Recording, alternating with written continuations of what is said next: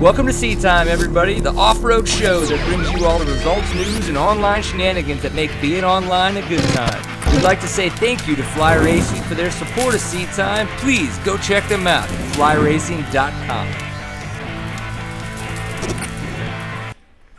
Welcome to Seat Time, everybody. Brian Pierce here. Luckily, my name has not changed, so it's easy for me to remember what to call myself. Episode 16. Well, episode 116. We are in the hundreds, not just in the double digits, but the triple digits.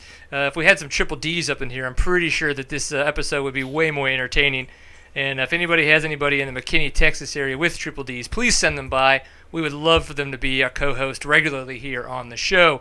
Now that we've already completely gone off topic and talked about breast, I think we know it's going to be one hell of a good episode. So Seat Time, the online show for the off-road enthusiast. If you enjoy beer drinking, bench racing, and riding a dirt bike every now and again involved with those other things, I'm pretty sure that you have found the right show. Yeah, here we're going to talk to a great guest this evening. So we're going to start off with Fred Andrews here in a couple minutes, and then of course after that we're going to have a name maybe not well known in the dirt bike community by the names of James Wilson, but I have a feeling he's going to have some really good information for us. And then after that we're going to finish up with Mark Kariya. Now I know I pronounced his last name wrong. He has given me shit for that before, and we're going to talk to him on the line when he comes on and ask him specifically how we could pronounce his last name and stop screwing it up all of the time. So Seat Time, we wouldn't be here without our great sponsors. One of them would be Fly Racing. Soon after we are done with Mr. Andrews, we're going to have our Pint Full of Awesome award given away, and we've got a really, really cool prize. I actually wish that I could have one of these bad boys for sure. So stay tuned in for that. Of course, by this point, I'm not going to be looking at Instagram, Twitter, or Facebook, so if you're going to post now, it's going to be submitted for next week. But remember that you can always hashtag everything with Pint Full of Awesome, and you will be submitted. That's easy enough for everybody to do out there. So thanks to Fly for that. And then, of course, for this evening, Fast Company. So if you've thought about, man, I don't know why my hands hurt so much, maybe I've got some arm pump, all that kind of stuff, you should probably talk to the guys over at Fast Company. They got the flex bars, easy way for you to get rid of all that kind of stuff and have way more control over your bike and less thought process over why do I have to hold on so tight. Makes it very simple for everybody. Of course, Seat Time, easy to find us. If for some reason you're not watching us live, you can find us on YouTube if you'd like to watch. If you'd just like to listen, maybe while you're at work or driving to work, you can easily search for Seat Time, 2 words, on Stitcher or iTunes. And yeah, you can download us right there. It's really easy and simple. We appreciate all that stuff. SeatTime.BigCartel.com is where you can find some swag that you can purchase to help support Seat Time. We would appreciate that. Unfortunately, technology is not free, and we keep trying to push the boundaries of screwing it up. So go out there and please support everybody that supports Seat Time, including us. We would really, really appreciate it. So yes, episode 116, the Triple D, bringing it in hot. So our first guest this evening, Mr. Fred Andrews, as we like to say. How is your evening going, kind sir? It's going really good. Going good tonight. So it's Tuesday for you. Now, Tuesday in Texas, obviously, we're always doing Seat Time, so we're doing something crazy, something goofy here on the couch. Well, what does your typical Tuesday evenings look like? Well, I just went outside and fed my chickens and shut them all up. It's like 4 degrees out here. I got to make sure the poor things don't freeze up. So like you have to do with horses and put blankets on them. Do you have to have little chicken blankets that you put on them? Yeah, I got a couple of heat lights out there, but the problem is they get off the eggs and they go out in the morning and they're frozen solid. Uh-oh. You're not going to have a very good breakfast if your eggs are frozen, will you?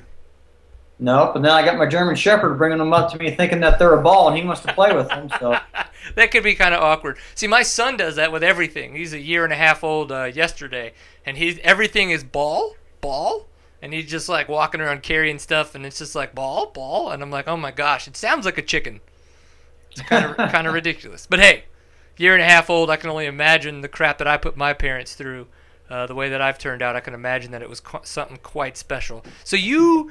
recently, I would say about 3 or 4 weeks ago, we had some really big news announced in the fact that you joined the guys over at KR4, specifically, I believe, to help out a lot with their Arrive-N-Ride program, but I'd imagine that you have a lot of other duties that are going to be kind of more KR4 specific as well behind that. So I would almost say that announcements in January feel late, considering that the season kind of starts off in March. So was there any? So one, just kind of tell us about the announcement. Exactly the specifics of that, and then maybe why it kind of took so long for the announcement to come out. Well, the whole time, we had the Husky team for 3 years, and we talked with them, and we thought everything was going good with them. And it came out that Husky decided to bring everything in-house like KTM does it, so that kind of left me without a job. And I kind of looked around the industry at different things, and KR4 had a great program going on, and I've been friends with Frankie for a long, long time. And him and I kind of started talking, and at the banquet, we actually talked about me joining the team.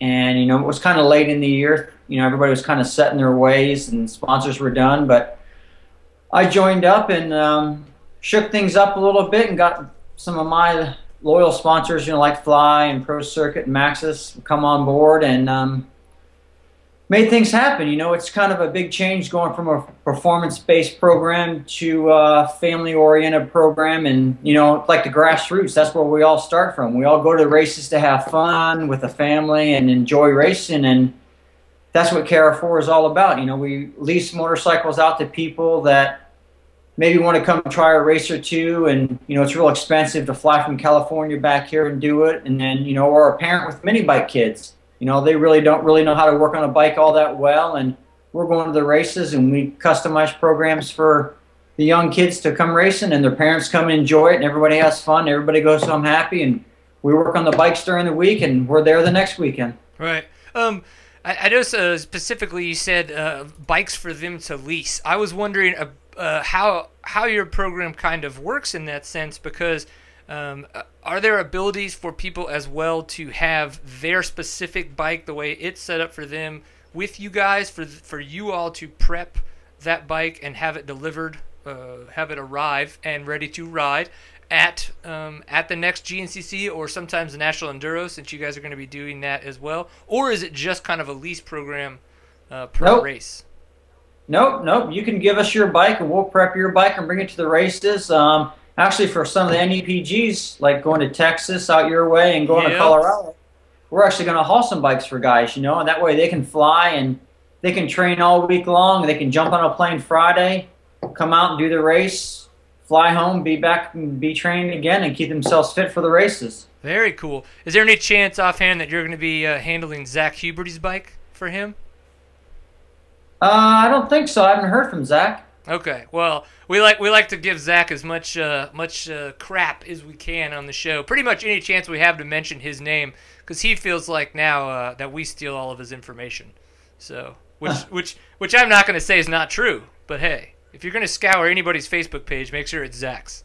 That's all I got to say. Well, hey, if he wants his bike hauled, give us a call. We'll help anybody out. We're here to help. Yeah, I know for sure. So I just kind of wanted to know a little bit more of you mentioned it quite, I think, a way that I haven't heard said, is that when the Husky team came about with the new ownership of Husky, that management of that team was brought in-house. KTM definitely does do a lot in-house. They do not like to contract out. Even when it comes down to their video production department, I know that they don't like the fact of certain employees that they have to contract out. They can't have complete control of them over in California.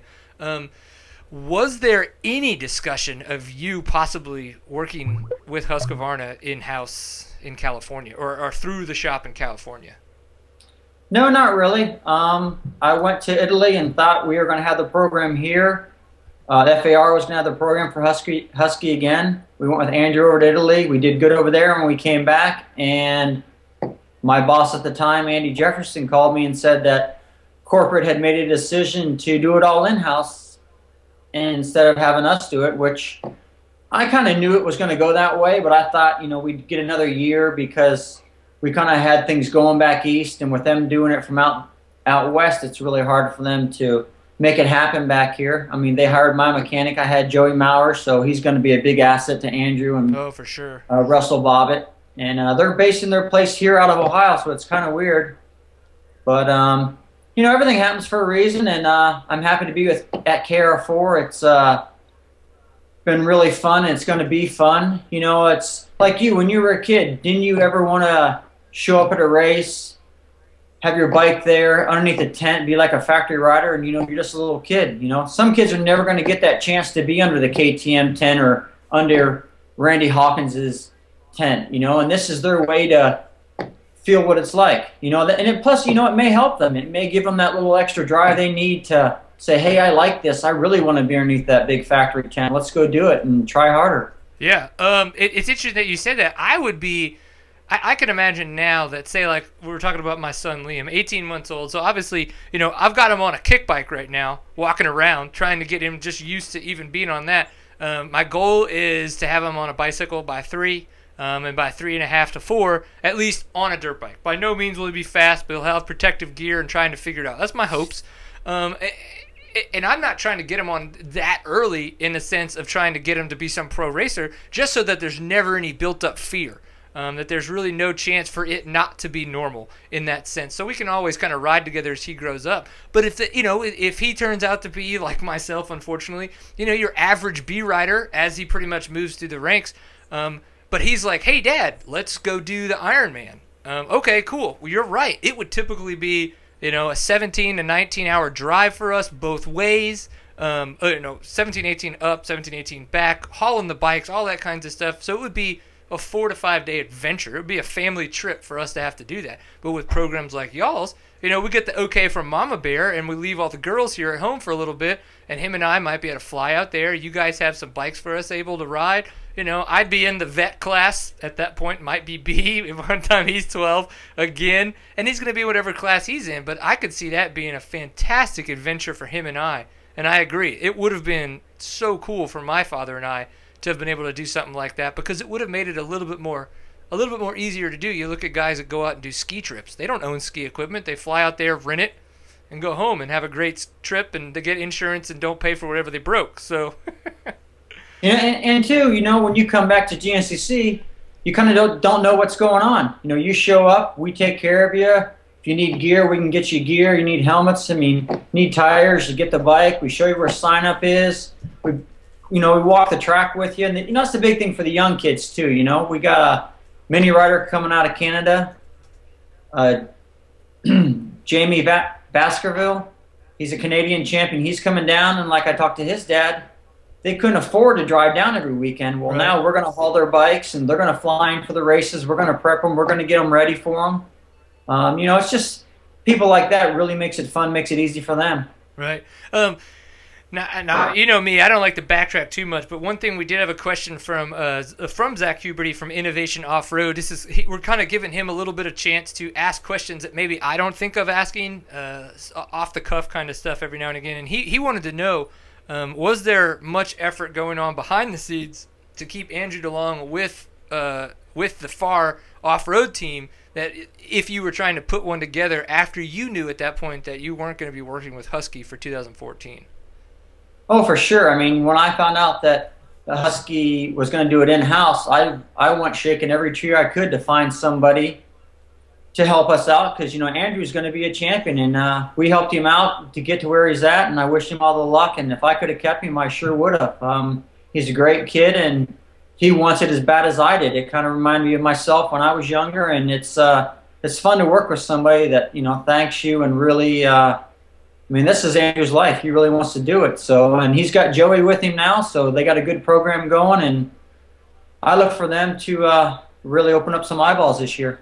Wicked. Well, so how, and I think what you guys at KR4 are doing with the Arrive-N-Ride, and then the kind of the Ready to Race program as well that Dirtwise is putting on, I think they're fantastic for the sport. They're going to give a lot more people the opportunity to get out to these type of races that they may not have been able to get out to before and enjoy them, and to have a good time and have very supportive from you guys. Now, I don't mean to put you guys head to head, but it kind of explain to us how your program works, versus, I guess, what we'd say some of the other programs that are out there, so we know kind of where to differentiate and maybe make decisions on which program we would then choose to be able to have a rental from. Well, basically, you pick a place where you want to go, event you want to race at. You call us up, and we have a bike. We've customized our programs. We've got bikes, we've got gear, we've got everything you need. You just tell us what you want, and we customize our program for you. Cool. Are you in charge of the UTV side of things as well for right now? No, actually, the UTV is done by another man. Frank and him are doing it. Pat's doing that. You know, with the motorcycle part, there's so much stuff going on. You know, when I had 2 riders with the FAR team, it was pretty easy getting stuff. You know, and now I think we've got 12 or 13 guys going to the first round. So, you know, that's a lot of coordinating going on and make sure things run smooth. And we got some exciting news today. We signed Shane Hufford to be our XC2 guy for next year. Awesome. And him and Ian Blythe are going to be in XC2 class. So that's real exciting to have Shane want to be part of us and grow with us. Yeah, for sure. Is that going to be GNCC and National Enduro with Shane? Because I know he as well was competing in the National Enduros for the past couple of years. Yeah, you know, I'm going to take Shane with me to some of them, whichever ones he feels he can make and wants to do. He's going to jump in the truck with me, and we're going to travel together. Awesome. So how do you think the program has evolved? Now, I know this is your first year being involved with it, but being that they kind of had it going last year and where you guys are at in this year, how full do you feel you are? How much more growth do you think you have? Or do you feel you're right where you need to be successful to continue to grow the program? Or do you feel maybe that the word isn't out yet and that people aren't taking full advantage? Yeah, I think we're the best kept secret out there. I think, and that's what I'm going to try to do this year, and I will do, is introduce KR4 more to the public, because people really don't know exactly what we do. That's where we're going to go into the National Enduros to explain everybody there what we do. So, you know, next year the Enduro part can be bigger and grow. Where the GNCC, they had a couple guys last year. I came in, and Billy's been working hard, and Frank's been working hard, and we got more people this year. So it's growing slowly, which is a good thing, because as you grow slow, you learn. You know, you grow too fast and get too much going on, and then things fall through the cracks and your program goes down. So we're growing good at a good steady pace. We're learning as we go, and things are only going to get better. No, for sure. And so you mentioned Shane Hufford as another XC2 rider next to Ian Blythe. What about an XC1 rider? We know that you guys were working with Chris Bach last year. He's now going to be on the JCR Honda team. So what do you guys are you guys talking to anybody for potential XC1 riders, or is that maybe just a spot right now that you guys aren't looking to fill? No, right now, you know, XC1 guy would cost a lot of money to have a real good guy. You know, we're not really into that.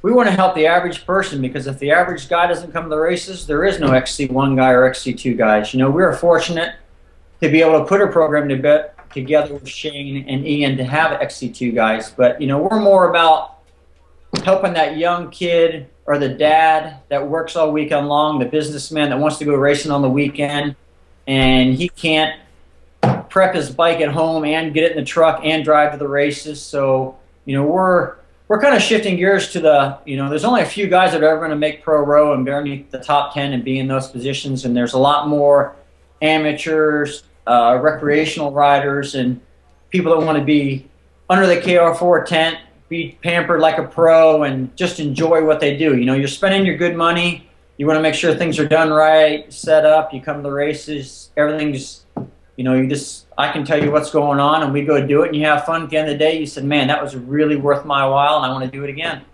Very cool. No, I'm excited about this. One of the things, so Steven, our buddy behind the scenes, if you will, he's the producer of the show. He is actually a very, very large 4x4 enthusiast. So they used to do a bunch of buggies, like sand dunes and stuff like that, and they've kind of gone over to the UTV side of things. So we had the wild hair up our ass that it'd be a ton of fun one weekend when there's a UTV race and a dirt bike race at the same venue on the same weekend, that we could go out there on a Saturday and do a UTV lease event. And then on the Sunday, he could do the dirt bike as well, but I'm pretty sure it would be more of a clown car type event than anything else if he did that. Yeah. But then I could do the dirt bike event on Sunday, and then we could fly home Sunday night. In terms of us even thinking about something like that, does that sound like something that you guys would still be able to cater to? Now, obviously, we wouldn't need the pampering type stuff. We just want to go out there, have a good time, and make sure there's a six-pack at the end of each day. But, you know. Yeah, you know, the UTV thing actually grew. You know, we thought maybe only having one vehicle, and Pat got one all done up, and man, it's just going through the roof. We get a lot of inquiries about doing that. And, you know, he actually went out and bought another one. So I know he's at least got 2 and maybe even 3 of them for the races for the next year. So what you're telling me is if there's any bit of this wild hair up our ass that could be true, we need to talk to Frank now. Yeah, you better get on it quick because there's a lot of people, you know, they want to get in that UTV like you said. They want to go out there, and I think I'd have to be the driver. I don't know if I'd trust somebody else driving me. Actually, my country singer buddy, Craig Morgan, and I think we're going to do one in his Artie Cat. Oh, that would be awesome. That dude's a cool cat, man. 1, he's a good country singer, and 2, he's just a down-to-earth, like, super, you know, down-to-earth dude. Yeah, that would be cool. I'd let him drive me around because he seems like he probably gets a little crazy, but his little crazy is much less than my little crazy. So I think I'd be okay with him driving. Now, I think it would be a I mean, Steven and I may have to physically fight to see who would be at a drive, or we would just say, you know what, F it. You're getting 2 laps, I'm getting 2 laps. Like, we just do 2 laps, stop, switch, put everything back on, and go again, and just say whatever. You know, we're not there to race, we're there for the experience, just like a lot of the younger kids would be, except we would be plus 30 something and in a UTV with big muddy grins on our faces. Yeah, that'd be a cool thing. Maybe that's something we can put to the GNCC. Have a buddy race 2 laps, switch, and the other guy gets to drive. Yeah. Ooh. Hey now. Add some more excitement to it. Somebody, while we're live, somebody tweet that idea to GNCC and see if we can get them to bite. Jen Kenyon loves it when I tweet her. If you can see me shaking my head. Yeah. I mean, but who wouldn't want to tweet Jen Kenyon? You know what I'm saying? Oh, just kidding. I love you all. All right, so tell us a little bit about you being badass from like 1993 to sometime in the 2000s. So you've been racing GNCCs that long? Yeah, I started GNCCs in 1993. I was doing the motocross nationals. I did the pro motocross from 84 to 93. I did supercross and did all that and was getting old. And my brother raced the GNCC the year before, and he said, you got to try the one in Ocala. So I said, okay. I raced the motocross on Sunday, the pro national. Now on Tuesday, I went to Ocala and banged bars with Scott Summers, found out that running into an XR600 is like hitting an army tank. And we had a lot of fun there. I won that race, and that, you know, with that my off-road career started. Nice. And then was it the Blackwater that you said that you were banging bars with Scott Summers, or was that a different GNCC event? I banged bars with Scott Summers from day one. Yeah. He was manning the thing, and I was the cocky motocross guy that wasn't letting nobody stand in my way. And we had our run-ins, but, you know, we had a lot of fun, and I think we helped the sport grow because we had a lot of controversy going between both of us, and we got a lot of press for hating each other or running into each other, and I didn't want to get beat by him. And I can remember Mitch Payton telling me, I'd call him on Mondays, and he'd say, hey, you didn't let that lawnmower beat you again, did you? 'Cause, you know, that's when 4-strokes weren't the bike to have, you know, 2-stroke. Everybody was a 2-stroke. Yeah. And I'd have to say, yeah, he beat me again. So I have to ask, since you were racing Scott Summers around then, I know you know the ad where he's lifting that big old XR600 up. I have to, was that real or was that Photoshop? Do you know? Oh no, he could do it. He just picked it right up. He was strong. It didn't look like he was that big, but my hat's off to him, man. He was a great rider for riding that bike as fast as he did, because I swore ain't no way a 600 can go that fast through the woods, man, and he did it. Oh my gosh, that's insane. Well, cool. So Blackwater 100, you won that in '93. How many other times did you race it? Well, I only got to race Blackwater one time. That was '93, and that was the last year they had it. Okay, well that makes sense. Historians would shake fingers at me. Randy Hawkins about 4 miles from the finish to win that race. Heck yeah, Randy Hawkins, that guy. Psh, that's a nobody. Come on. You're Fred Andrews, right? Yeah, I know. It's so crazy that y'all's names. He's probably my best friend in the off-road racing, old Randy, as we've done a lot of things together and we have a lot of fun together. Oh, I bet, man. I bet you guys have some great stories too. Some campfires that just stay very personal, and once somebody hears something, they don't take it too far, because you guys probably have some great stories from back in the day. Yeah, we had a lot of fun. You know, we just never. We both coming out of the same mold, kind of. We're both kind of. Our motorcycle was everything. We didn't do too much other than race our bikes, and That's about it, really. You know, now we hunt a lot, so hopefully one of these days we're going to get to go on a hunt together and have fun there too. Awesome. Well, dude, before we let you go, obviously we want to know, one, did we miss anything? Make sure you fill us in on all the goods, how people can get in touch with you guys, how people can get information, how we can get information from you guys to learn more, because obviously you know we're interested. And then I wanted to give a big shout out to Curtis Palmer. He is a KR4 rider. He's been in the chat room a bunch lately as we've been going live on this Tuesday night. So big shout out to him. And I wanted to know what you thought about Curtis and best thing about him, and maybe the one thing that he needs to work on going into 2014.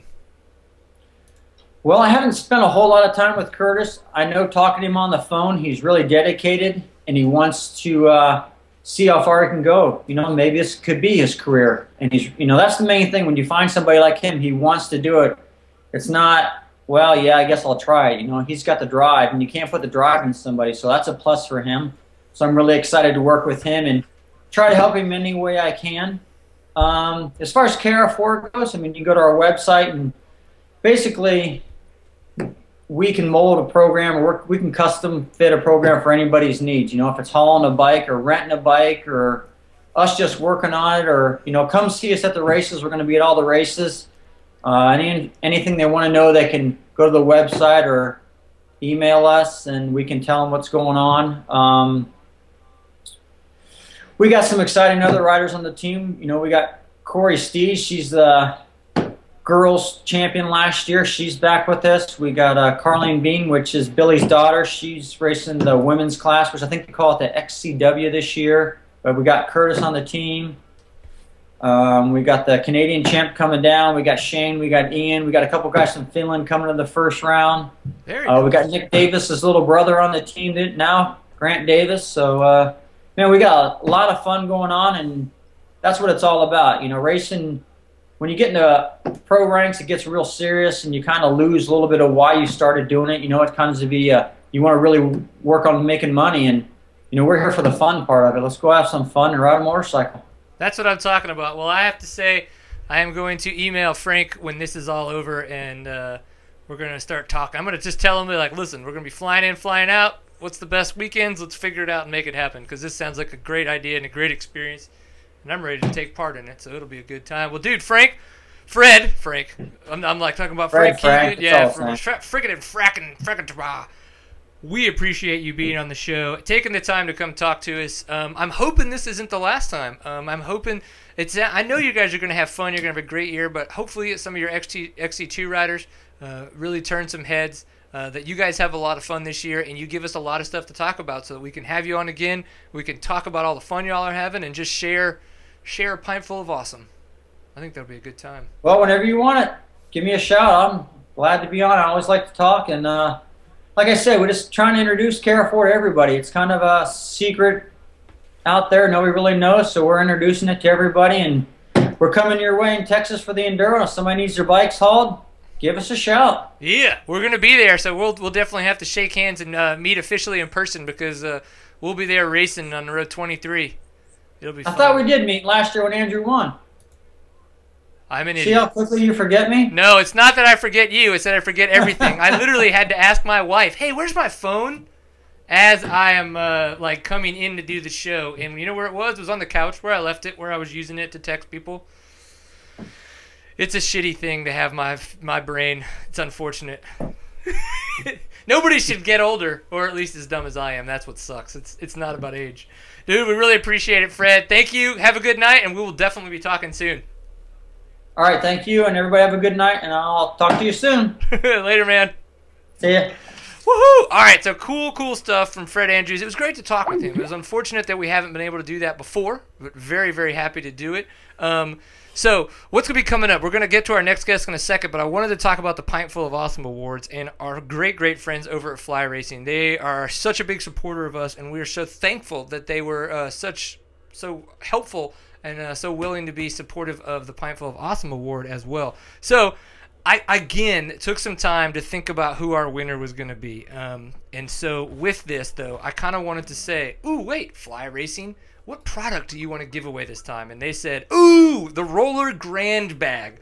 This thing is absolutely huge. I even asked, dude, can I get one of those? And I got a big denied sticker on there, which was very, very unfortunate. So with that, though, oh my gosh, I had to go to their website to check it out and get all the stuff. But this thing is absolutely huge. It has rollers on it so that you can make sure, oh, okay, you get all your huge, huge duffel bag if you're going to the airport, if you're unloading it from your truck, if you're dragging it out of your garage. You can get all that stuff easy, easy, easy. You don't have to do like I do and get your muscles in your neck all pumped up and warm up just to lift your bag. You can just drag it with nice little rollers. Fantastic. It's huge. It's got one of those fun little mats too. You can pull the mat out. You can step on it. You don't even have to get dirty before or after you ride your dirt bike.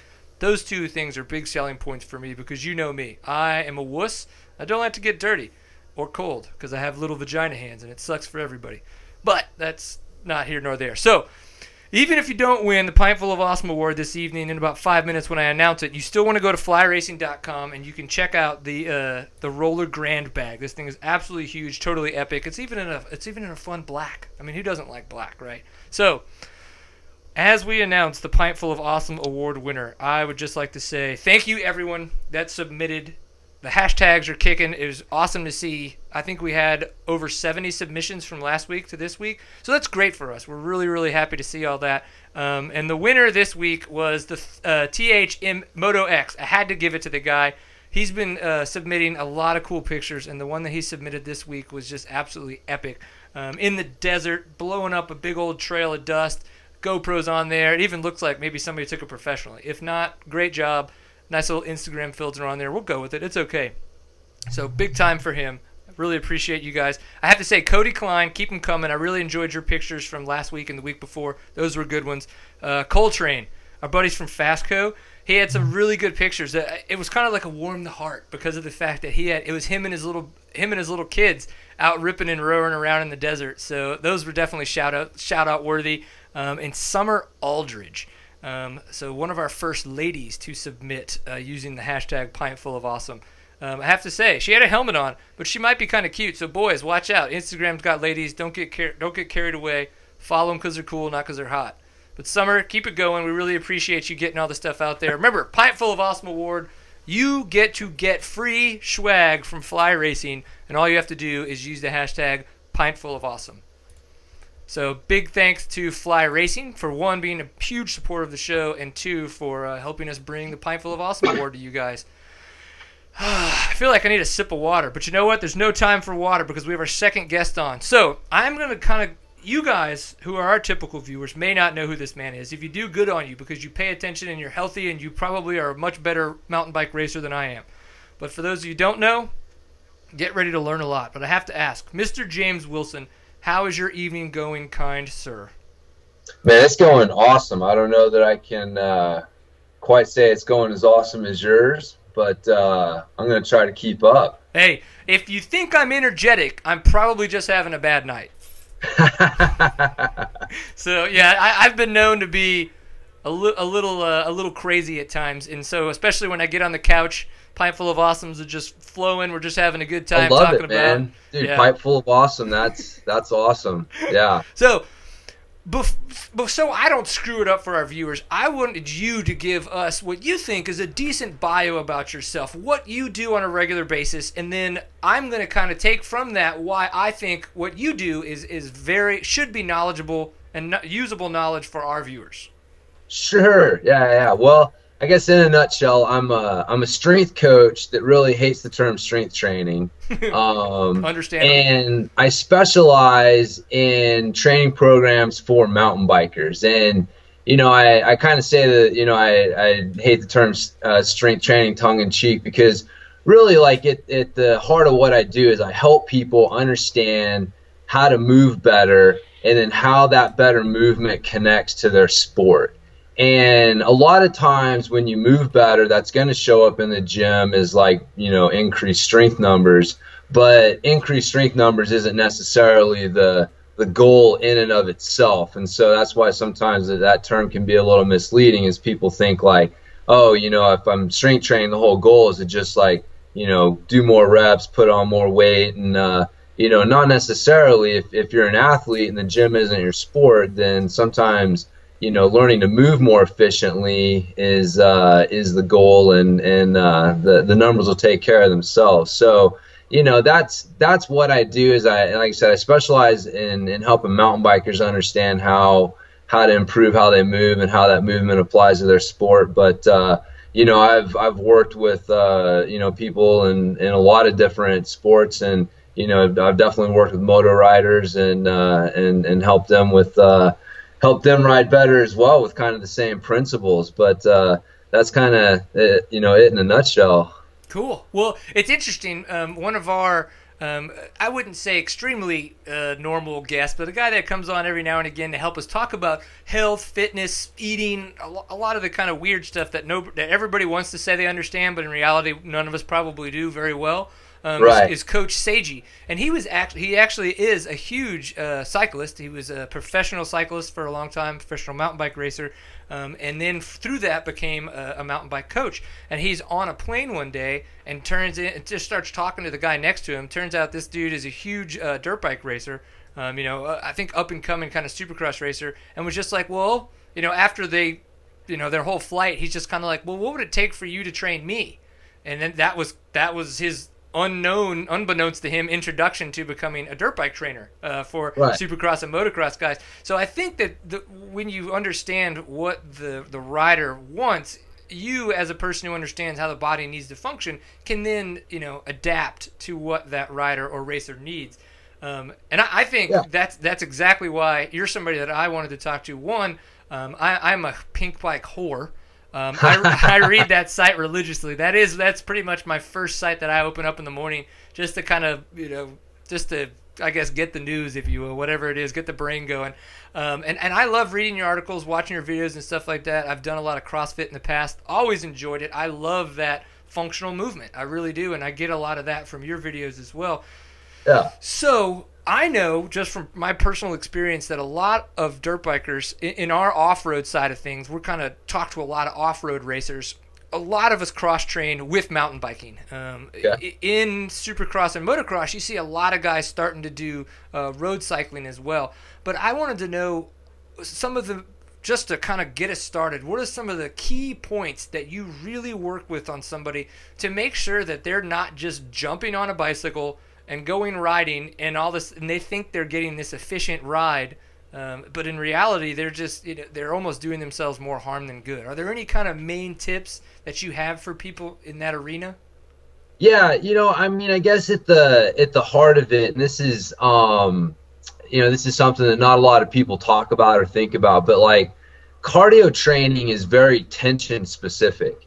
And if you think about it, like, sitting on a road bike and spinning a high RPM, 90 to 100 RPM gear is definitely hard from a cardio standpoint, but it's hard in a different way than, for example, like mountain biking, like, doing a hard trail ride, or even doing like downhill runs, or even, doing a moto run. There's a different kind of hard there. And if you really kind of think about it, what's the difference? And the difference boils down to the tension demands of the sport. If you think about it, like, the cardiovascular system responds to the muscular system, right? You don't start breathing hard and then you start moving. You start moving and then you start breathing hard, right? So the cardiovascular system is responding to your movement, and it's trying to supply energy for the specific demands that you are that you're doing, the specific movement demands. So, you need to look at what are the tension demands, and that's something that really gets skipped over a lot when you're talking about cardio training, and people are just trying to train like the heart and the lungs and breathe hard and train the cardiovascular system without necessarily looking at what are the tension demands that I need the cardiovascular system to fuel. And so that's one of the downfalls. Like, one of the things that I really try to emphasize with mountain bikers is that riding a road bike in doing road bike training is not necessarily the best way to train for mountain biking. And a lot of riders instinctively kind of run up against this. Like, what you run up against is, like, you know, you always run up against the question of one, like, you know, better than what, and if you're comparing it to better than nothing, then yeah, it's always going to win.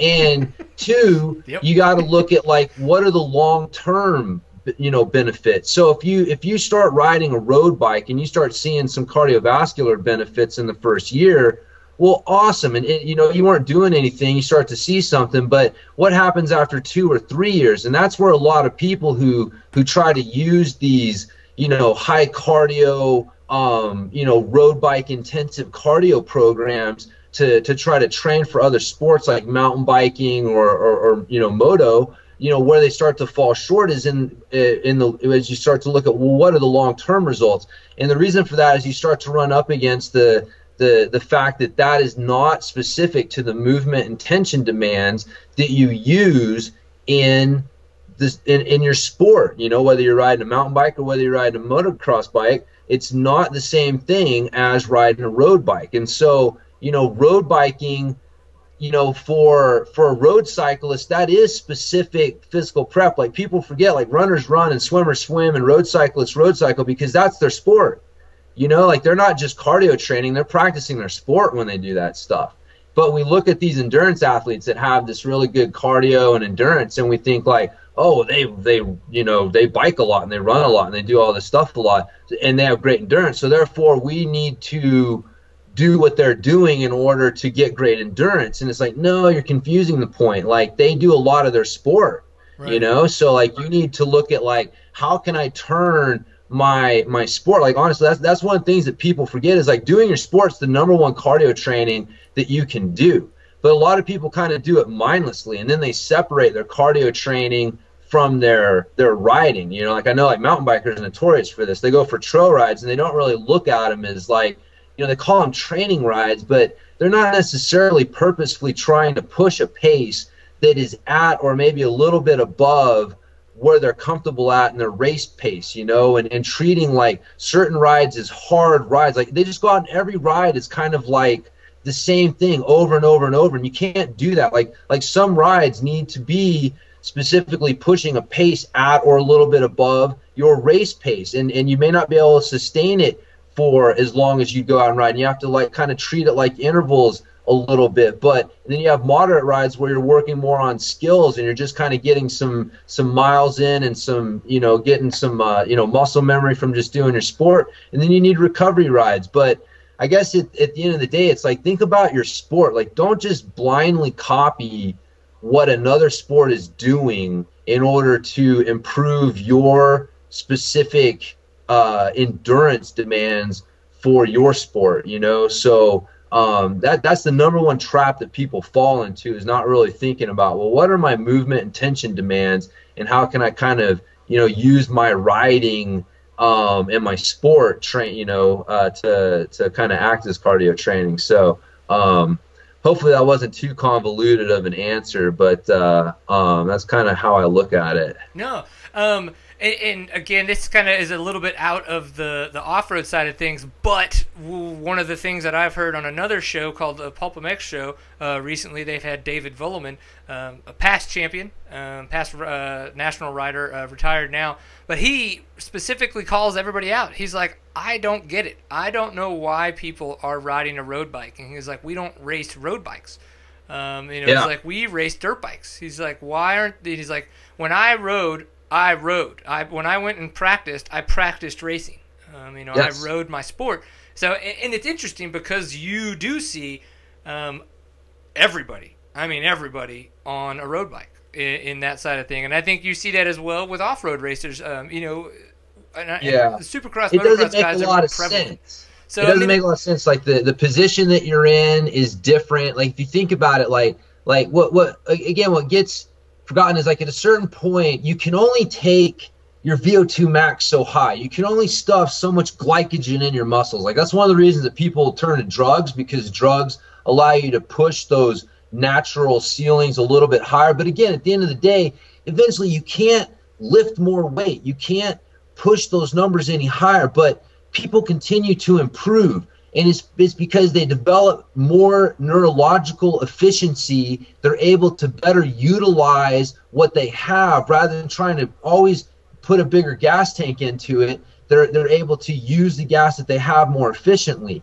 And so if you realize that, and you realize that it's going to boil down to neurological efficiency and you understanding the movement and tension demands of your sport and being able to train those things. And again, doing your sport is the number one way to do that, and understand how to use that in the context of your entire program instead of trying to look at them as two different things.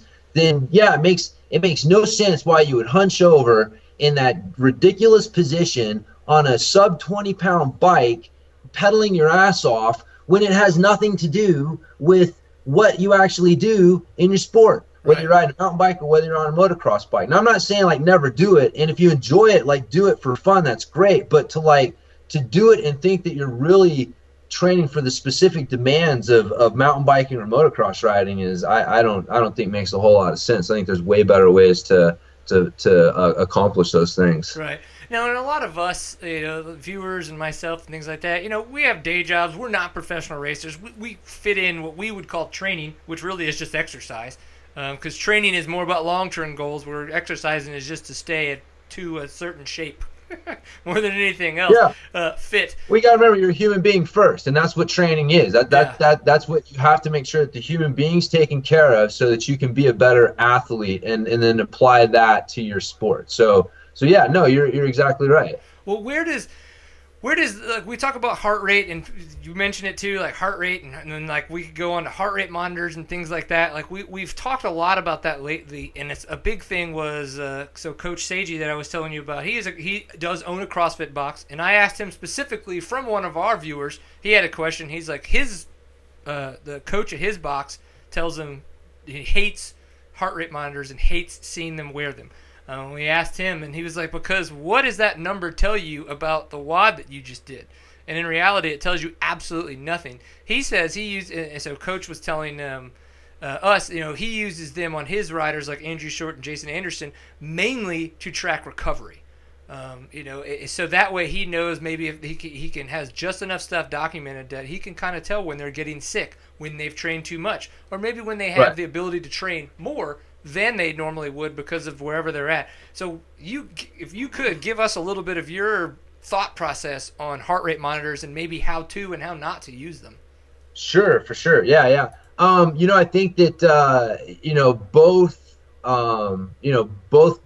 answers that you gave are correct, and that you have to understand like what the numbers are telling you. Okay. And people can definitely overuse it. And so if you're using them for a training purpose, you want to use it in a reproducible workout. So if you're using a training system like CrossFit that has a pretty high degree of randomness to it, then your heart rate numbers from one WOD to the next aren't going to mean much. And but if you have a cardio program that has some sort of systematic progression and continuity, and you can see how your heart rate is responding, like if you start out with 10 seconds of work and 50 seconds rest, and you systematically work yourself to where you're doing like 20 seconds of work and 30 seconds of rest, and you see how your heart rate's responding through that progression, then you can see that I'm progressing, or I'm not, or kind of get an idea of how things are looking for that. So that's, if you're going to use it for training purposes, you definitely need a program that has a little more continuity. If you're just kind of too much variety, it won't work. As far as like from a recovery standpoint, yeah, there's definitely a lot of research and just kind of real world evidence that shows that your resting heart rate. I'm not exactly sure how he was using it to track their recovery, but traditionally, like tracking your morning resting heart rate is a really good way to kind of see how your overall recovery is, and you'll start to see patterns. And when it's lower, you'll know that you're generally recovering better if you see an elevated heart rate compared to your usual heart rate. So for example, if you're usually at like a little under 60 beats per minute, and you see it elevated a little over 60 beats per minute, then that your system's a little stressed. And if you see that for a couple days in a row, then like, okay, I'm not quite recovering as well as I could from your workouts. And if you really wanted to get into it, they've got a whole other realm, heart rate variability training that that you can use, and I actually used that for over a year, and I really learned a lot from it. The main thing I learned from it was how to really listen to my body. Like after a while, I didn't need the HRV as much because I had just gotten so in tune with like how my body was feeling and what the numbers were telling me that I kind of learned a better way to train by feel. And they always talk about training by feel, but the hardest thing is like getting that objective number to begin with to give you permission to not kick your ass every time you go in the gym. Like some days a light day or a moderate day is fine. And so yeah, no, I mean, using heart rate definitely has a place, but where people go wrong is they start to drive their training. Like, remember, like what I was talking about, like, it boils down to efficiency. Another point of efficiency is breathing and your posture.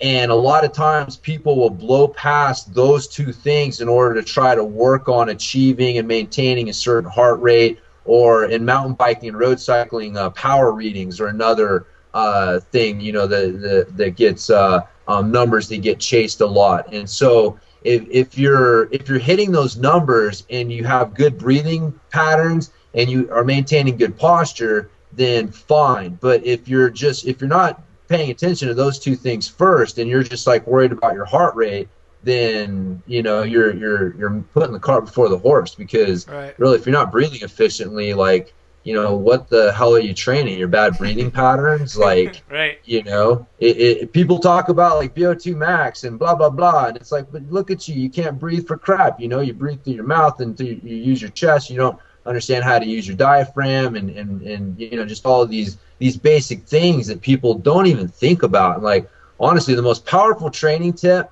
that you could ever do is learn how to breathe properly. Like if you do that, like, you will be amazed at what that will do for your cardio and just your movement and everything else that you want. So well, I know that would be like probably a whole show of its own. So just on that note, though, do you have anything written, like a blog post or anything like that, on your site that we would be able to go and read? Kind of specific to that breathing part. Yeah, I mean, I'm sure I've got so much stuff there. If you just do a search at my bikejames.com website for breathing, you're gonna find a bunch of stuff that I've done on breathing tips. Posture, same thing. Just do a search for posture. I mean, those are two things that I'm very big on, because again, if you don't understand how those things apply to what you're trying to accomplish in your sport, then man, you're just spinning your wheels in training. I mean, every time that you do a deadlift is not just an exercise. It's a chance for you to practice a specific movement pattern and posture and breathing pattern. And you want to understand, like, that's how you want to move. I mean, it's, you don't even want your body to understand what a bad rep feels like, because when you get tired, your body's going to fall back on what it knows. And so, if all you've trained is good breathing and good habits and good posture, you're going to see that. And you see that in the best. Like, this is one of those things that, like, the best naturally do. You watch the best in any sport, you can tell they're pinning it. They're going so freaking fast, but they don't look like they're working hard. They're working hard, but they don't look like they're working really hard. They're not on the ragged edge of their abilities. There's like a smoothness and a control that you're just like, man, that's awesome. Like, that's just, they're able, and as they get tired, like, they maintain it.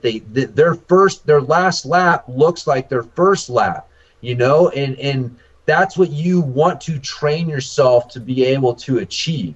And so, like, that's that control and efficiency is really what it's all about, not just training yourself to frickin' live on the ragged edge of control. So of form and function. I think one of the things that I've had some issues with lately, and I wanted to see what you thought about this, is, and we did talk to Coach Seiji about 2 weeks ago on this exact subject, was trying not to train to wreck, in the sense that I find that I have a lot of issues where if I make a quick mistake, or if shit just gets really south and I've got to pick myself and the bike up off the ground, at that point, not only am I like, oh shit, I got to do this, so I'm just already freaking myself out mentally, but then my heart rate's up because I got to physically pick the bike up. Who knows what position I'm in? It could be heavier. I got to get really funky with it to get it up. And get back on the bike, and you try to attack at that point. I mean, I'm blown out. Like, I just have nothing left right there, and I feel like I have to kind of cut it back to like 60%, give myself a couple minutes to really, essentially recover to get, and then be able to push again. So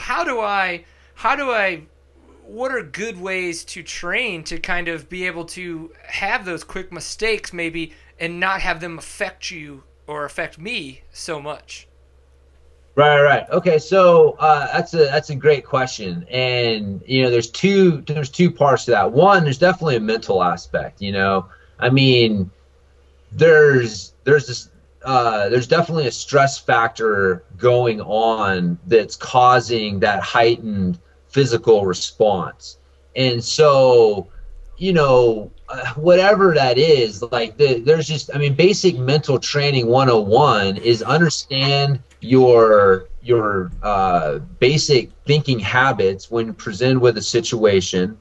Think about, well, what's a better way that I can think about this, and then consciously inject that better way of thinking about it next time you're presented with that situation.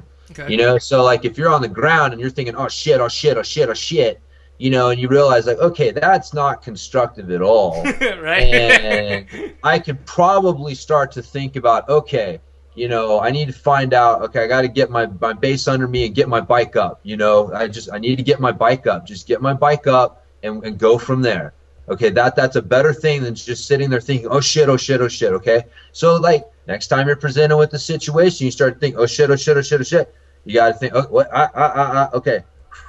Deep breath. All right, get my bike up. Let's go from there. So, whatever that is, that's a pretty simplistic example of what I'm talking about. But that's mental training 101, is understanding what your loops are, and what's a better way to think about it, and then consciously breaking the loop and injecting that better way to think about it in that situation. So if you can do that, that will go a long way towards, keeping the physical response under control. And the other thing is, and this is something that people really forget, is that the ability to relax is just as important as your ability to work hard. And in fact, there's I'm famous for quoting studies that I've heard from other people that I don't necessarily know the You're numbers famous and for stuff quoting for. So anyway, smarter people than us. Exactly. Point is, okay. the Soviets took a look at, like, what was the difference between their Olympic level sprinters and their national level sprinters, the guys that were just below them. And what they found was that the Olympic level guys weren't necessarily creating more muscular force. They were able to relax more completely between leg strides. So when presented with the opportunity to relax, they were able to relax more completely, so that their next muscular contraction, even though it technically wasn't more forceful, was more forceful because the muscles were more relaxed to begin with. So the point is like, the ability to relax is very important. So when you train, people look at rest as this 4-letter word. It's like, man, when I'm resting, it's like that is the crap time between the fun stuff that I gotta, like, just kind of get through. And people are always looking like, well, how do I cut back on the rest time? How do I, like, superset this with this so I have as little rest as possible? And it's like, man, the rest time is just as valuable as the work time. Training yourself to relax, to get your heart rate down as quickly as possible, to be able to lower your tension levels. Those are extremely valuable tools for you to have, to be able to call upon when you're put in a stressful situation and you have to, like, all right, I gotta, like, get it back under control. Because that's the thing, like, you have to get those things back under control before your cardio is busy supporting the stress and tension of you being mentally stressed out, and the tension of you just kind of being like, the stress reaction of being tight. And if you've trained yourself to, one, have a better mental reaction, and two, have the ability to relax. Right. Relax. Oh, okay. And you have those two things will help you in pretty much any kind of, like, stress response situation, but particularly what you're talking about. But that would be my my take on it. I think it's good advice. I remember I was having a lot of problems with just a lot of weird shit, just anxiety, not sleeping well, all that kind of stuff. And then obviously a lot of little things that I could work on. But the one thing that I realized that helped me the most was learning how to fall asleep. And I know that sounds stupid, but I was taking a lot of drugs to sleep. But I still wasn't sleeping well. I was just asleep. I wasn't awake, I guess you could say. I wasn't actually resting. But once I've figured out how to kind of like wind down at night and go to sleep and get restful sleep, man, that changed it. That made a huge difference in my anxiety, how I woke up in the morning, how well my day went, all kinds of fun stuff. So it's interesting that you say learning how to relax in between some of the work is so important when that's what sleep is. Like that is the ultimate relaxation. Is that rest time there? So that's cool. Well, man, that was a lot of information. I know that I'm going to wind up listening to this quite a few times, just so one, I can realize all the mistakes I made when I was talking, and two, that way I can kind of try to pick up on a lot more of the fun information that you were giving to us. So I know we didn't talk about it too much though, but your website is bikejames.com. Is that correct? Yep, that's it. Yeah, you can anybody can find out more about me there. If you do any sort of mountain biking or road cycling, I will tell you this: you don't need those clipless pedals. Everything that they tell you about them, well, at least 90% of it is a lie or a myth, and you don't. So you can check out. It's called the Flat Pedal Revolution Manifesto. You can find it on my site, but it's got all of the info that you need to let you know that riding flat pedals like we did when we were kids, just ripping around on our BMX bikes, is not only perfectly fine, but you can do everything on them that you can with clipless pedals. And man, attaching your feet to those pedals is actually not such a hot idea. So if you are using mountain biking or road cycling as a cross-training tool, be sure and check that out, because those clipless pedals will mess you up and you don't need them. Ah, interesting. I'm gonna go read it because I've been running clipless for a long time, and that's what it was. So I'm gonna go read that for sure, and figure out what I may or may not be doing right. But I do still dirt jump and downhill with flats, because there you go. My ass needs to bail quick when I make mistakes on a downhill run or on a dirt jumping, because I suck at both of them. So. You know, yep. I gotta ditch that bike quick. Well, dude, we really appreciate your time.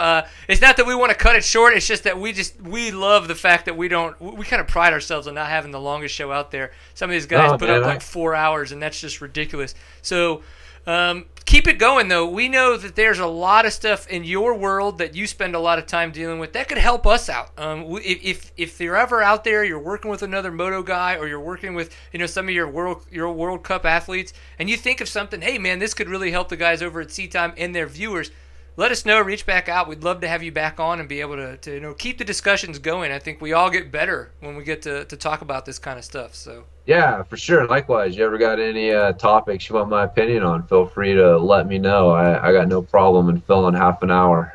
Dig it. Strip clubs. That's going to be our next talk. All right, there you go. Yes. Wait, do you live in Colorado, right? Yes, I do. Where you don't have to give me your exact address, but what about city? No, you don't want the GPS coordinates. I mean, I do. I live in Grand Junction. Okay, yeah, that's super west. Yeah. Yeah. We're about like an hour from Moab, a little over an hour from Moab, like 20 miles from the Utah border. So very jealous. Yeah, it's awesome. Like, here's the high desert, man. Got awesome trails around here, and then a couple hour drive, and you're in the mountains. So got the best of both worlds.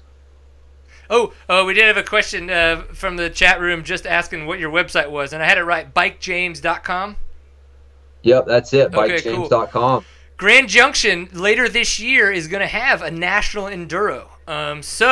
I might try to get you some of that information, and then as well try to get some of those guys might be able to stop by. I know a lot of people are going to be traveling to that race just because of the fact that not many of us live in Colorado.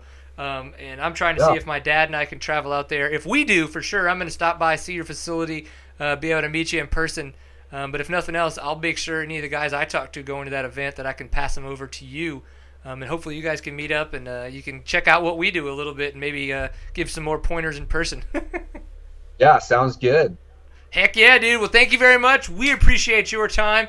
And go enjoy a pint full of awesome. Do something cool, and make sure you high-five us virtually, all right? All right, Brian. Sounds good, man. Appreciate the time. Thanks again, James. Take it easy. All right, buddy. See ya. Later. All right. Yeah. So our second guest is Mr. James Wilson. You can check him out at bikejames.com. Super, super cool dude. He does live in Grand Junction, so if you guys are making it to that National Enduro later this year, you can head over there and check him out. I would imagine if we get enough people who have interest that he could probably head over to the race site on Saturday and maybe talk to some people in person.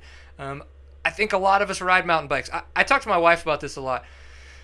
Just because of the fact that we have the ability to run doesn't mean that we know how to run correctly. Who taught us how to run? And it's an interesting way to think because our body was made to function a certain way, the mechanics of it. But do we know that we're doing that correctly? Okay, sure, that can get spacey. People can think about it, all that kinds of stuff. Well, it's the same thing in these mountain biking situations and a lot of the other stuff that we do. There's people in this world that spend their life learning how to make sure that we do all these functions correctly. And with that, I think that there's a chance to learn a little bit from these people. Now, we're not going to go out and become scientists because of it, but that's their job. Hopefully, we can just become better athletes and better humans and a little bit healthier and make our life and journey up to 80 years just a little bit more enjoyable as we try to get there. So we're trying to get connected with our third guest. I know Mr. Mark is going to be coming on here soon. Big shout out to another sponsor and supporter of Seat Time is the guys over at Fast Company. Can't thank them enough. So if you guys don't know who Fast Company is, you definitely need to go check them out, fastco.com. Obviously, somebody is listening to the show at the same time as they're getting called in right now.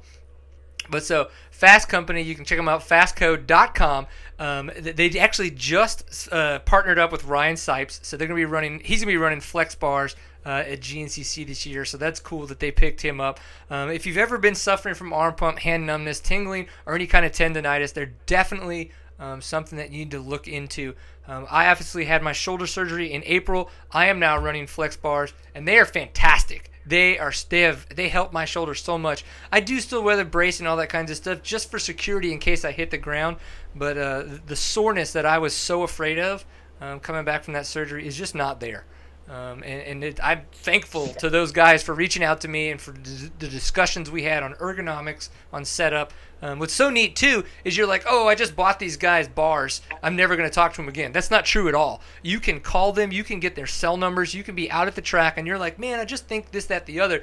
And they're going to talk to you about the ergonomics. They're going to talk to you about the settings, and they're going to make sure that you're happy and set up and ready to go. So definitely, you can check them out at fastco.com is the website, or if you happen to need their phone number, I have it written down right here, 877-306-1801.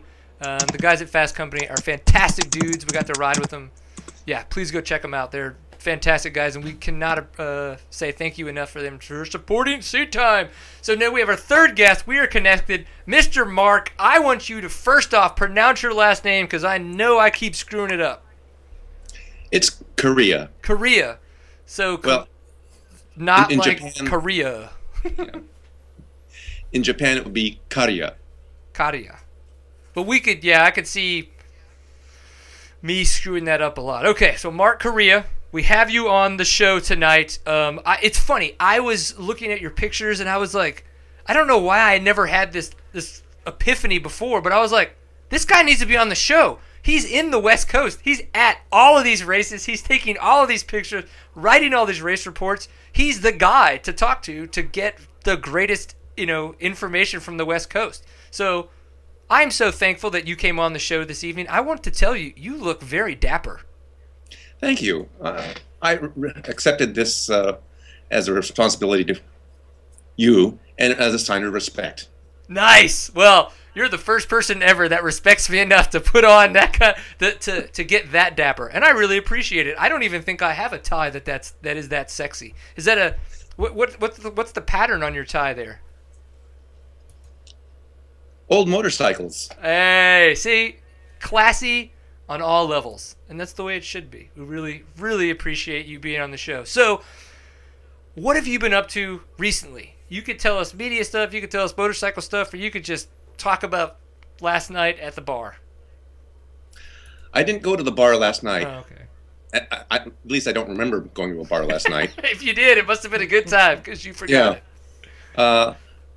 Mostly I've just been writing out race reports from the Hare and Hound this past weekend up in Red Mountain. Nice. So you were there at the National Hare Hound for round one when Ivan Ramirez got his first win. You were there this weekend when Nick got his win for 2014, his first win now.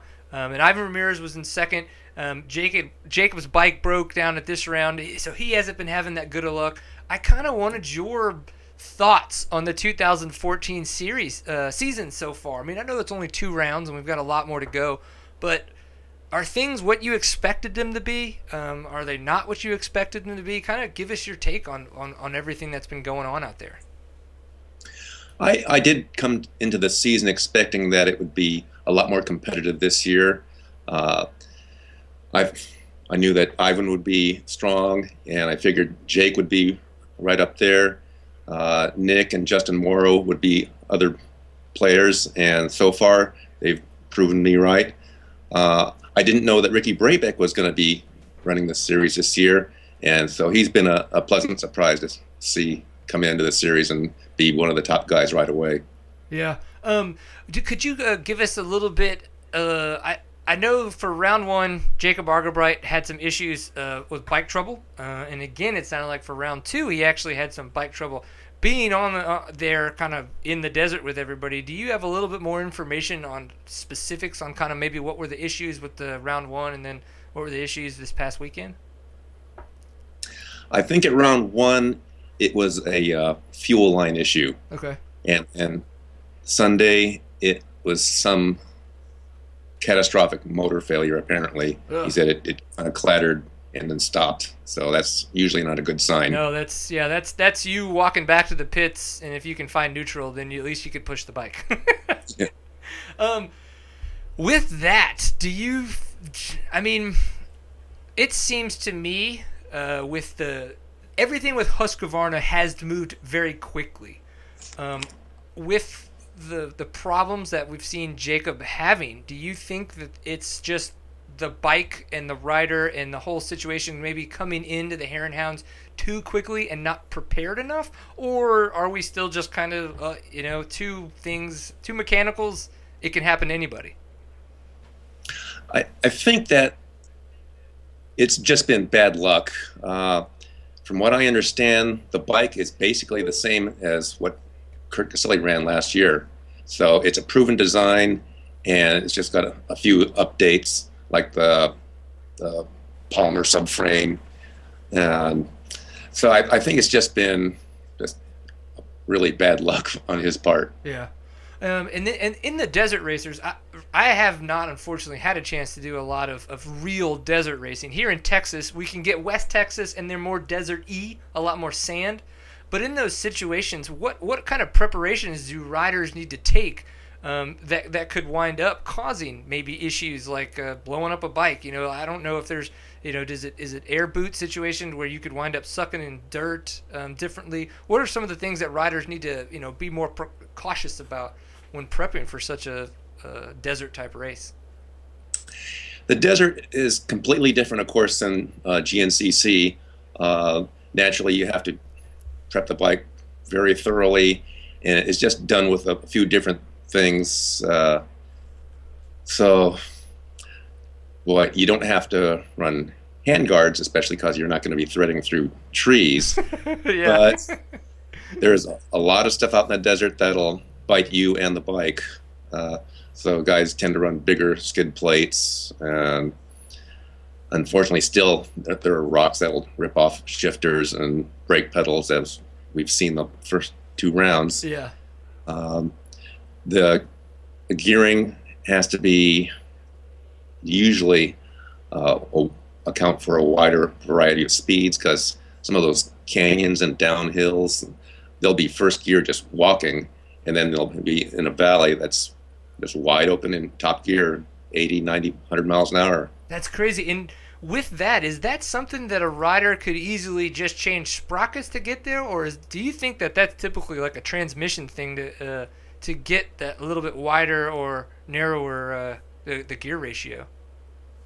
I think for the average guy, of the wide ratio gearbox is a good idea. Okay. The top guys tend to favor the close ratio gearboxes that are found in the motocross bikes. Right. And they're talented enough to be able to carry enough speed Yeah. that a little bit of clutch slipping isn't going to really hurt the bike at all. Right. Oh my gosh. Well, you have been a photographer in not just the off-road world for a long time, but you've been taking pictures of dirt bikes and motorcycles for a very, very long time. What kind of got you started in this line of work? I've never been able, we've met a handful of times throughout the past couple of years, but that's a conversation I've never been able to actually have with you. And I think it'd be quite interesting for a lot of people out there that kind of might see this, what you do as a possible career for themselves. It goes back a long time.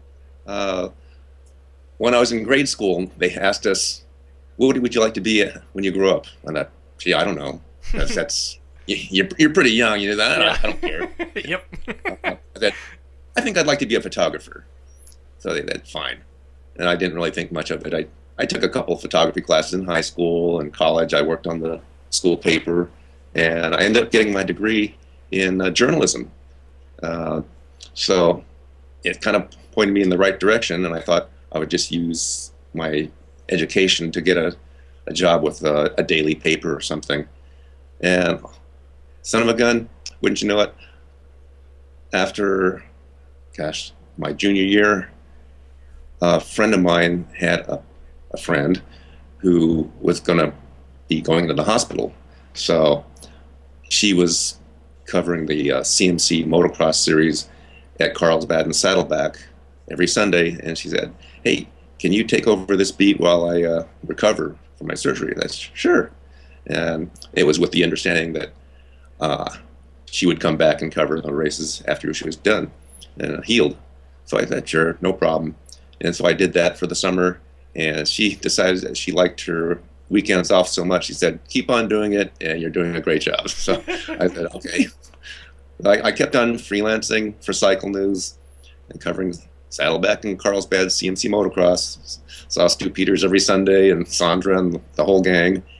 And let's see, after I graduated college, I worked for a year as a customer service rep for the Vivitar camera company. And that was okay. It wasn't really wanted to do. Yeah. So, and then I still kept freelancing on the weekends. And so after a year of doing that, Charlie Morey, the editor at Cycle News West at the time, called me up and said, "Hey, you want a job?" I thought about it for a little bit. Okay, yeah, it sounds like fun. So I got a job as a staff editor at Cycle News in Signal Hill, California. And that was my introduction to the industry. And I've been here ever since. Nice. And now, are you kind of, do you kind of contract or freelance for, I guess, all the different kind of magazines and organizations out there, or do you still work specifically for Cycle News and then just do small offshoots every now and again? No, I'm a freelancer, and I have been since '96. Okay, so for a while, yeah. Wow. Yeah, so I Cycle News, Dirt Rider, Dirt Bike, some of the websites like offroad.com, digitaloffroad.com for offroad.com, yeah. And even some foreign publications too. Oh, that's cool. Well, yeah. In the freelance world, I know it's tough. This isn't a huge industry. I know, like, the more and more we get into it, the more enthused we are about this industry, the bigger we kind of think it is, and the more people would think that it's very interesting. But I think the more you get into it and realize that you're trying to make money within this industry, that you start to find out how small it really is. So as a freelancer and maybe somebody coming up trying to say, you know what, I'm taking good pictures. These are pictures that I think are magazine worthy, or maybe at least web worthy, to be up there with a story, things like that. What do you think are some of the best routes for them to maybe try to get in a chance to start showcasing their stuff within a website or within a publication? The good thing about the internet is that there are a number of websites now that seem to be dedicated to providing even just local race coverage, not the super nationals or anything or international races, but yeah. So there are opportunities, I think, for getting your work out into the general public. So that's kind of nice. Okay. The only problem is that they usually don't pay a whole lot. So, but hey, you got to pay your dues sometime, I guess. So for sure. And do you? I noticed that you and Shan Moore both do a lot of copywriting for the stories that you do, along with a lot of the photography that you do. But you see somebody like a Simon Cudby, he's kind of just a photographer. Is it just the what he does and who he does it for that maybe that he doesn't have to kind of do copywriting as well, or do you kind of have a is there anything to that, or just kind of like the way that it worked out? Simon is one of the gifted photographers in the industry for sure, and there are only a handful of guys who can make it as a dirt bike photographer today, and he's one of them. Garth Milan is another. There's a few. Right. Drew Ruiz. I don't think I'm at that level. So plus, I don't want to do just one thing exclusively. Okay. I think I would get burned out trying to be that creative behind the camera all the time.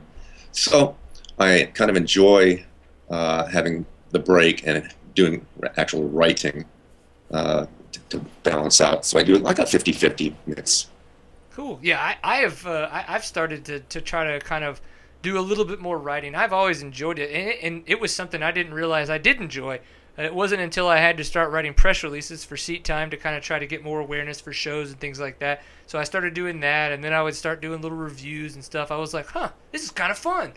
And now I thoroughly enjoy it. It's interesting to sit down and really, and now it's to the point now where a lot of the stuff that I write that I feel is of merit, I'll spend a week or two on it. I don't just write it in a day or two, and it's interesting to try to think that now I would put that much effort into just a piece of writing, like. But I don't know. Of all the stuff that you've covered, what are some of the biggest highlights? What is something that sticks out in your mind so much that you're always going to remember? That's just such a magical moment of all the stuff you've done. Boy, there are so many great opportunities I've had over the years. It's hard to pick just one. I know that my favorite race each year is the ISDE because it's held in a different country every year, and so I get to travel to different places, and the race is 6 days long plus the before and after, so it gives me a chance to get out and see the countryside and shoot more locations and develop more of a closer relationship with the riders and other people involved. Yeah. And then there's been some of the trail rides I've been able to go on in the past as well. Costa Rica has always been one of my favorite places to ride, and I've been lucky to be there a few times. Australia was awesome to visit. Oh, I bet. Yeah, because I was able to be guest editor at Australasian Dirt Bike years ago, and so I spent a little over 3 months one summer over there, and I always say it's the best 3 months of my life, as I got to live in Australia, got to work there, got to ride bikes, got to test bikes, got to shoot bikes, and even got to race a little bit. So I'll always remember the one enduro race I did there. It was on an 6 days XR250 that a guy loaned me. So it was a little bit hammered, right. But it was two wheels. It ran, and I thought I was stoked. So went out, and I was shocked because the place where it was held at was out in the bush somewhere. It was probably like a 6-hour drive from Sydney. And I remember going out earlier in the morning, getting out there just in time to sign up and get my gear on and everything. And it was a 2-loop race. So the first loop, we were just kind of cruising and looking at the tests. And I remember this place is a lot like Gorman, except for the eucalyptus trees, but the same kind of dry, rocky dirt and up and down hills and stuff. But then, as I looked off to my side in this one test, I noticed a kangaroo hopping beside me. So I thought, yeah, this is Gorman. Yeah, this is definitely Australia. Yeah. That's awesome. Oh my gosh. Yeah, it's interesting. I got to do, I think it was one of the first times that we met was at the ISDE there in Germany.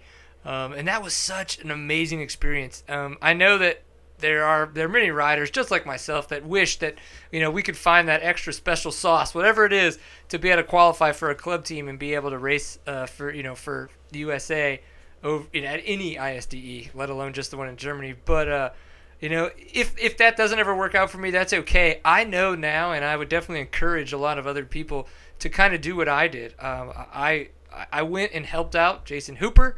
I paid my own way, just figured it out, and I did a bunch of media stuff. In this case, it was for seat time. It was cool. It was a way to kind of get in, but I paid for everything. And didn't have any media sponsors, unfortunately. It was just what it was. But I had the best time. It was the coolest way to see that event. It's tough because I can even imagine for when you're there and it is your job, you have to get the shots. You have to get the stories.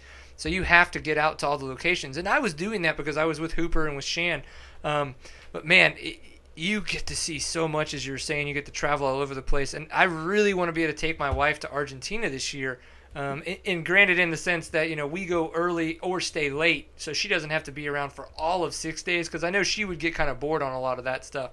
But, yeah, I really think that a lot of people should put more effort into, if you don't qualify, try to go anyway.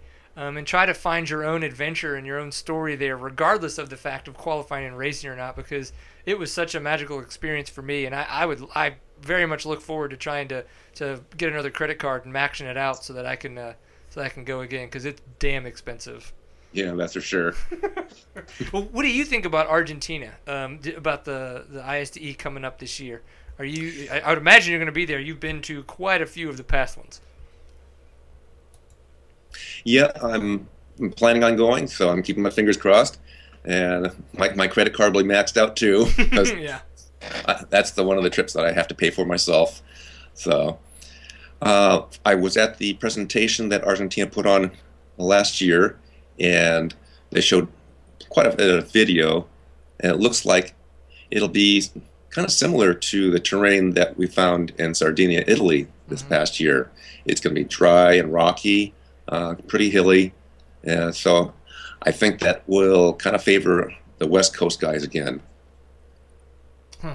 Okay, and that'll be cool. I mean, we got Taylor Roberts been doing really, really well.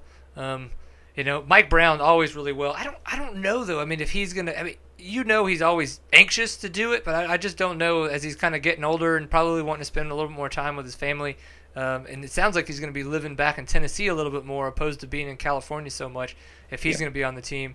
But guys like Charlie Mullins did so well, or has done so well the past 2 years. Caleb Russell. That's an actor. Caleb Russell did so well. And then like Zach Osborne, is he going to come back? How's he going to do? Ryan Sipes was on the club team, did so well. It'd be interesting, and I think that those guys have so much more of they have such a different dynamic to their riding style that it could really be a big help. So one thing I wanted to ask, that it was tough because I was talking to Ivan and talking to a couple other people. You don't want to dwell too much, and so this isn't a dwell question when it comes to Kurt Caselli, but I have to ask in the sense of being at those rounds with the National Hare and Hound events. How does it feel? Is there the lack of a Kurt Caselli in the air at the events? I think so. Kurt was just such a strong personality that he touched so many lives at the races, and it's going to be impossible to fill those shoes. So, we all miss Kurt and what he accomplished and what he was as a person, most of all. Yeah, and in reality, he may not have been at any of the Hare and Hounds this year. He may have been. Once he signed that KTM Europe contract for the rallies, he may not have been able to do that at all. So it may have been kind of, it's just obviously, situational is where a lot of the feelings and the emotions come up about the situation. So I had to ask, and I just kind of wanted to know, it's unfortunate because of the fact of being in Texas, we don't get to the East Coast a ton, nor do we get to the West Coast a ton. So that's why I love to talk to guys like you. I almost feel like I should apologize for the fact that I haven't asked you to come on before, because you always do have such great knowledge and you're always involved in the scene over there. So Zach Huberty has been giving us some fun questions, what I'm calling the IO questions for Innovation Off-Road. And one of the ones that he sent over that I thought was hilarious that I had to ask you is that what rider seems to give you the worst roost?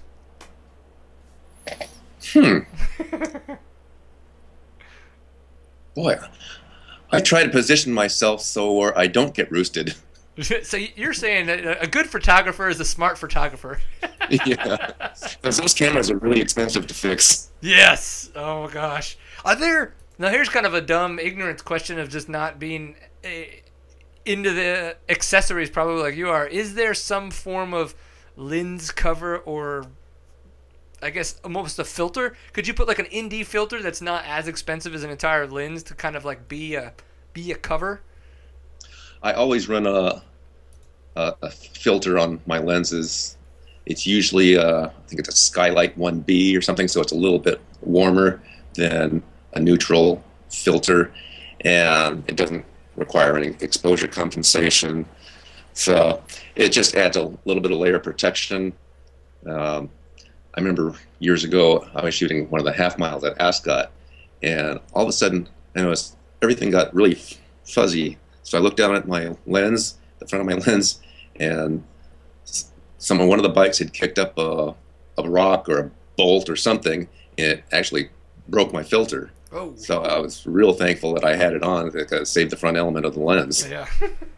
Man, speaking of rocks, what did you think of Corey Grafunda and his JB Weld job at the King of the Motos?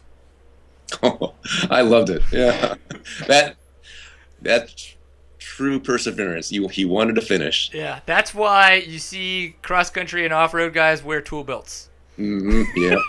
Those are the guys that want to finish regardless of the fact of what happens in the woods. They don't feel like pushing it back to their motorhome. Yeah.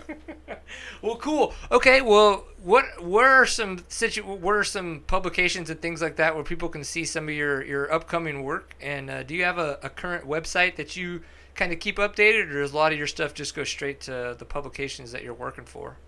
I wish I had a website, but I've never had the time to get one built or anything. So I just send all my stuff to the different media outlets, like Cycling News, of course, Dirt Rider, Dirt Bike, some stuff for Racer X, offroad.com, digitaloffroad.com, for off-road.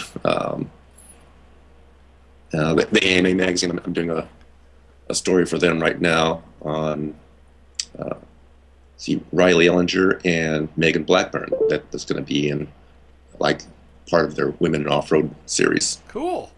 Well, that'll be really neat to read. I get that magazine. I'm a 24-year AMA member, so you wouldn't think that, considering the fact that I'm 32 years old. But my dad got me. I think I guess I don't know. I could do the math, but I'm not. Probably like 8, 7.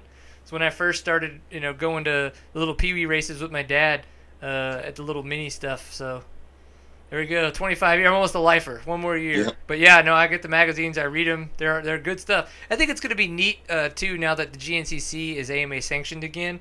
That we're gonna and one of their missions is to kind of bring in a little bit more off-road to their magazine, so it doesn't feel so on-road associated.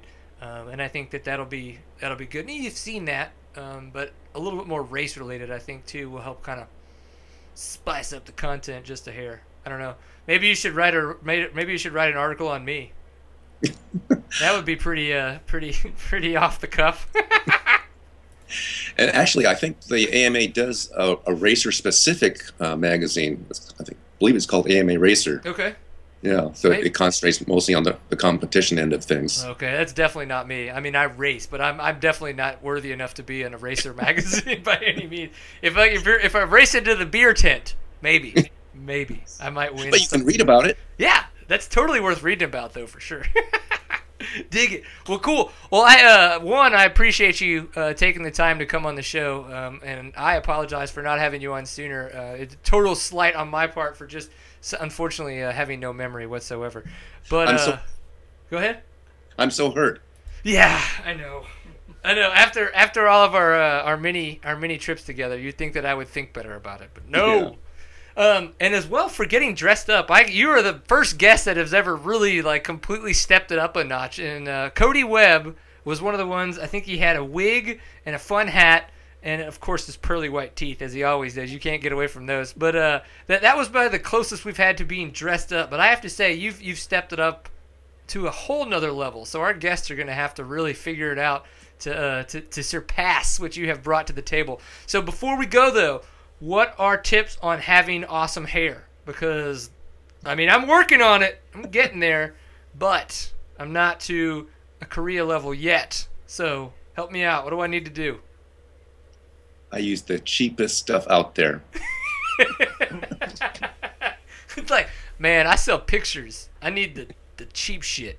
Yeah. 99-cent only store. The dollar store.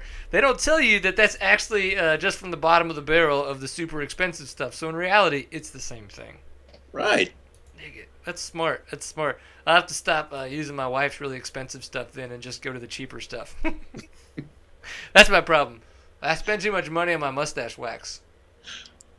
But there you go. But it looks good. It does. Well, so when's the next Hare and Hound or next event that you're going to be at? I have this coming weekend off. Then the weekend after that, I'll be in Laughlin, Nevada for the Best in the Desert Laughlin Hare Scrambles, which is always a fun race. Yeah. As long as you stay away from the cholla, because that's evil stuff. Then the weekend after that, I will probably be at the Big Six at Glen Helen, although outside chance I might go to San Felipe on Saturday for the 250. The 250, right? Yeah. Yeah. Cool. Do you think that Works could make a comeback? Oh, there's no doubt it could. Yeah, I mean, they've got from what I understand, a new director of operations who has kind of changed the course of the program that they've got, and he's doing a good job. I understand their numbers are pretty good, so yeah. I've heard some, I guess, some chatter. Just if nothing else, like if somebody will post some pictures, and you can kind of follow through the comments, and sometimes you can kind of just get a feel for what people are thinking, because with the internet today and comment sections, nobody has a filter.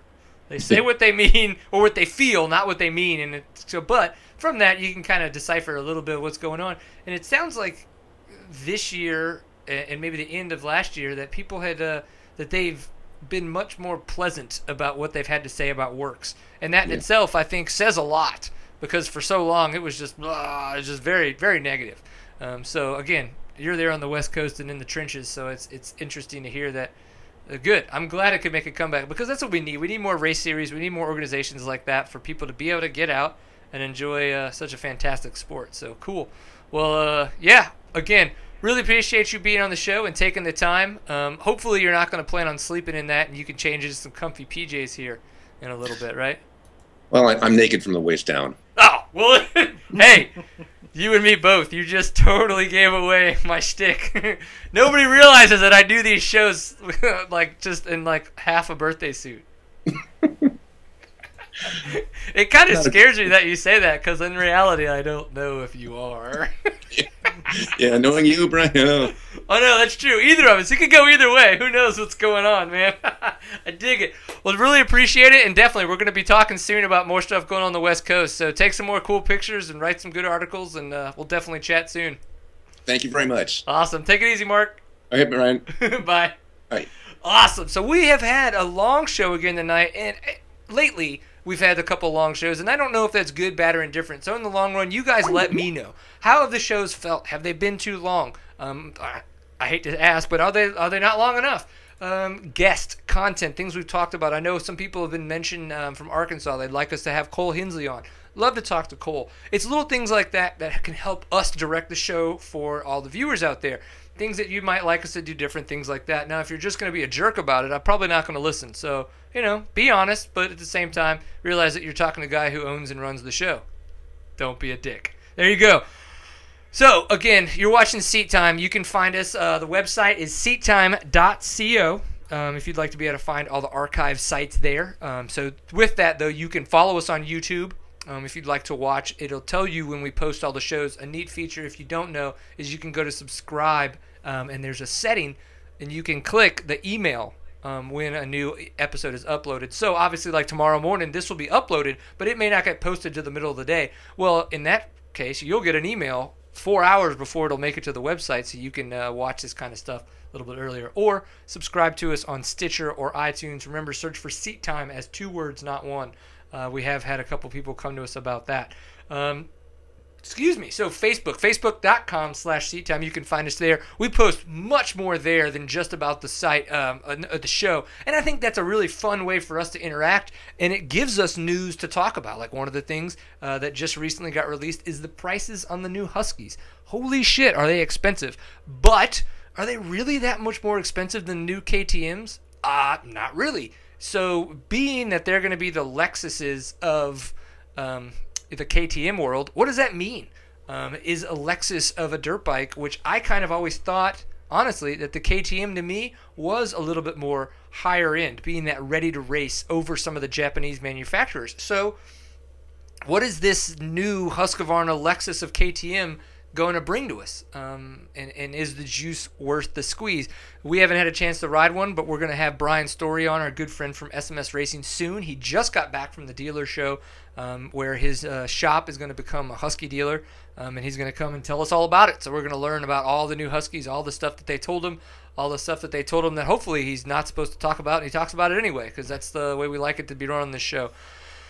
What other fun stuff? There's been a lot of news. And so it's little things like that. The more active you guys are on a lot of stuff we post on Facebook, the easier it is for me to decipher what I should really kind of go into on the show. Maybe even do some more research to get more information on. Of course, Twitter, twitter.com/seattime_CO is our Twitter handle. You can tweet us there. We're on Instagram. It's just one word, Seat Time. Again, on Instagram, on Twitter, on Facebook, all of those social media platforms, you can use the hashtag Pint Full of Awesome for a chance to win the Pint Full of Awesome award for the week and get your award from Fly Racing.